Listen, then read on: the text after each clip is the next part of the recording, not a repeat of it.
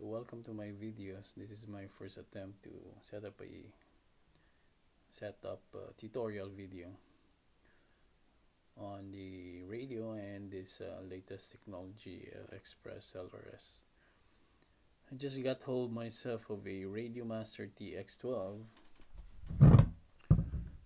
According to the internet and the YouTube reviewers, this is for the first timers.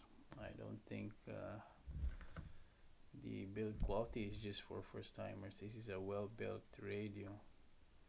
So just got hold of this yesterday, and at the same time package delivered the 2.4 GHz HappyModel ExpressLRS module, which perfectly fits this radio. It's a perfect pair. So happy with this setup. So when you open the radio, welcome to OpenTX. So I already flash the nightly build OpenTX firmware in this radio, so it will run compatible with the ExpressLRS module. Switch warning 0 volts. I have my D8 model for my tiny whoops, and out of the box with the SD card contents from the OpenTX nightly builds, you get the 4 default models: TX12, Quad, Delta, and Heli. So I added the ELRS, ExpressLRS, and then the D8 mode. So we'll focus on the ExpressLRS. Switch warning. Okay, this radio, I really like this one, but sometimes it goes over or under. But this metal scroller, call this a scroller, and the TX12 does not come with Hall sensors, gimbals, but judging from the feel, it is very acceptable and very nice. The overall build of this radio is really nice. It is perfect pair with these small lady hands of mine, and I had the TX16S before. It's quite bigger for my liking, so I sold it. And I do have the TBS Tango 2, quite the game controller. The feel of having this TX12 is similar to my FR Sky X9 Lite. Anyway, so the first thing you have to do after flashing the radio with its nightly build, the OpenTX nightly build, is to download the Lua Script for the ExpressLRS. So if you press menu, system menu, and you go to, so you can find there the ExpressLRS other tools, number 9. You press on that. So there. So this is a flashed firmware already to make it compatible. So the HappyModel right now is running at the fastest packet rate of 500 Hz, and you can change from here, from the Lua Script, the telemetry ratio, and I turned it off because I was saving this for racing. And power module, you have your 10, 25, 50, 100, 50, and 500, and even a 1 watt. Haven't tried the power yet.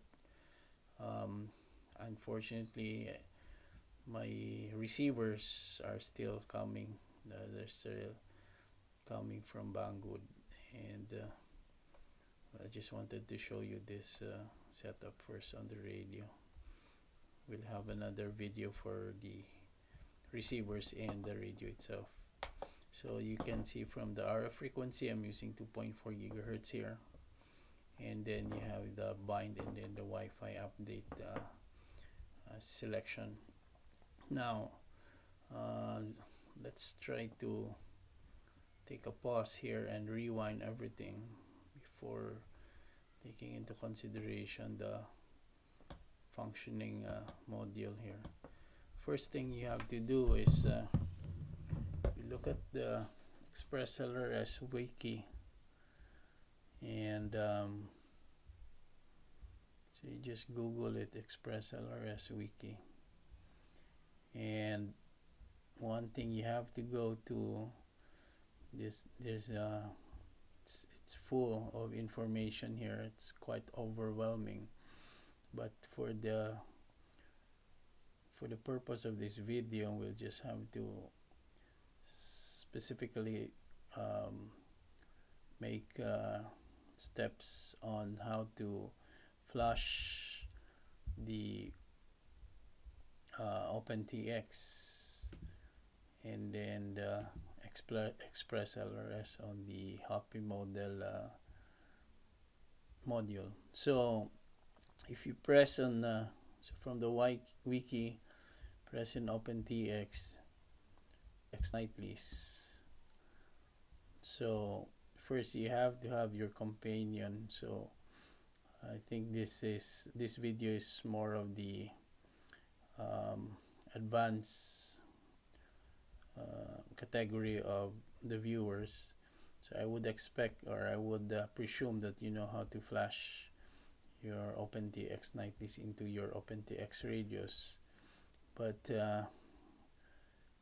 anyway, the ExpressLRS wiki have a link. So if you're using Mac, as I am using Mac, so you have to download the OpenTX companion like this one.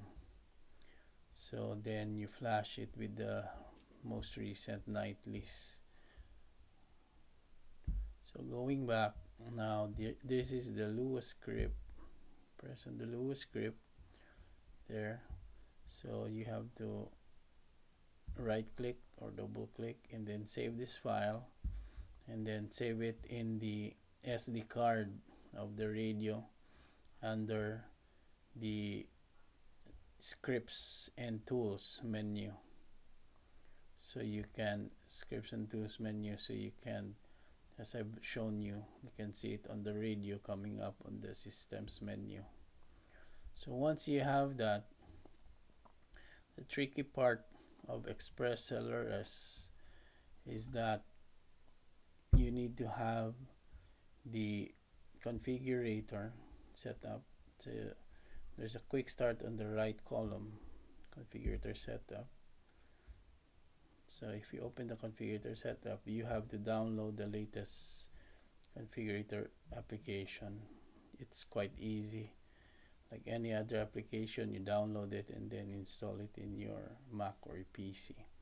Once you've downloaded it, like this one, this will appear, ExpressLRS configurator.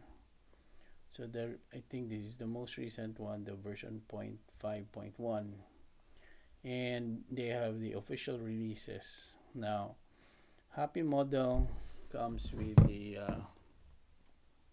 pre-flashed firmware, which I don't use at all. The advantage of the pre-flash firmware is out of the box, if you open it and then you use the receiver that comes with it, the EP1 or the EP2 and PP receivers, you don't have to flash it. It can bind on immediately, automatically, but I haven't tried that. I've tried the configurator way, which is I would recommend, because the releases, the firmware releases are too fast. You cannot cope up, you cannot keep up with the progress. So from here, I've noticed today, as of today is June 7, the release candidate version is 8, but I noticed that it is not, the target is not available for the HappyModel 2.4. Oh, there it is. Now I just saw this today. Yesterday it was not still available, so we can do this. So the good thing about it is, if you have the, so let's start with the TX, because I still don't have the receiver, still a TX. So you can flash a TX via the Uart, which is, I think it needs soldering, and then via the Wi-Fi, which is the good thing about this one. And we can do this. This is how we do it. So we do this. So select that one. Okay. So you can also have an option here, download the Lua Script from the configurator itself, not necessarily on the website, but you can download it and put it in the SD card. So default, this one, regulatory domain, the binding phrase is up to you, but I use this OBFPV1234, and then this compatibility options is checked. I usually don't use the no sync on ARM, and then this one is checked, and then use 500 Hz, which is the fastest packet rate, and then we enable telemetry. And after this, you will build. So basically it's building the firmware with the passphrase, which is custom built. So it's a user defined passphrase. It's like a password. That's a good thing about this ExpressLRS. You don't have to physically bind the module and the receiver. Once you flash them with your passphrase, then it automatically binds when you turn on the radio with the module and then with the receiver on your quad. So usually it takes a little while. So, and if it even longer if it's the very first time you build the firmware, but generally it's acceptable duration. So in a little while it will come up and create a firmware. There you go. So that's a firmware with the recent RC8 release candidate 8 firmware. So that means success. So I usually copy this one so I don't get or even transfer this one so I don't get confused. I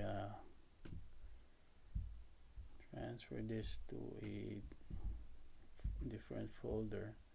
So that's it is. So that's the TX, and then I will transfer it here. So there was a firmware I had before with a with the RC7, so I will replace that one. Okay, so there it is. Now on your radio, go to the systems menu, to the ELRS tools, and then press on Wi-Fi update. So you connect to, look at the Wi-Fi.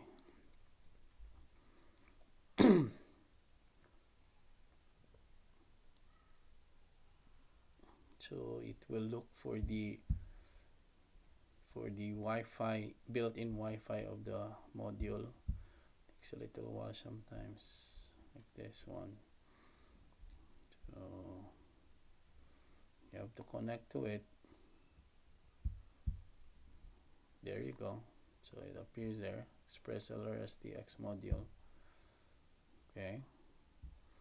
So once you are connected, and it prompts immediately.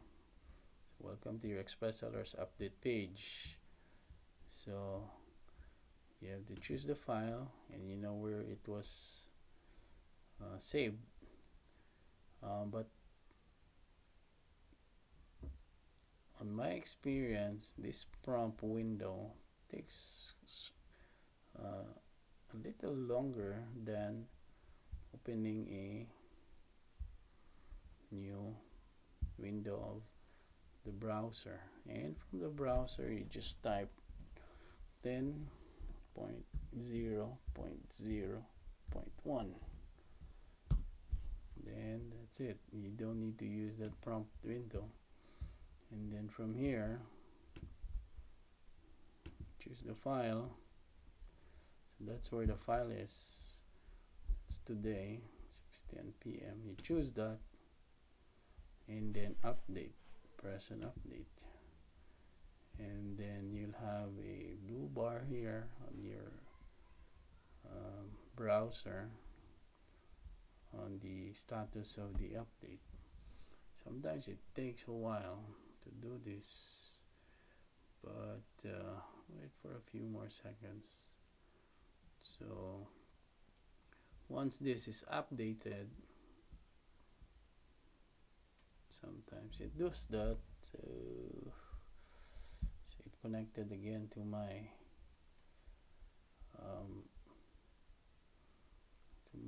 home network, and on the radio you see it immediately changed a series of numbers there. I think that corresponds to the firmware update, and that's the most recent one. So this is a fully functional radio with the TX module running the ExpressLRS from HappyModel, running with the pocket rate of 500 Hz. And we'll wait for the receivers to arrive so we can bind it, and you will see how easy it is to bind the ExpressLRS module in the receivers. So I'll see you in the next one.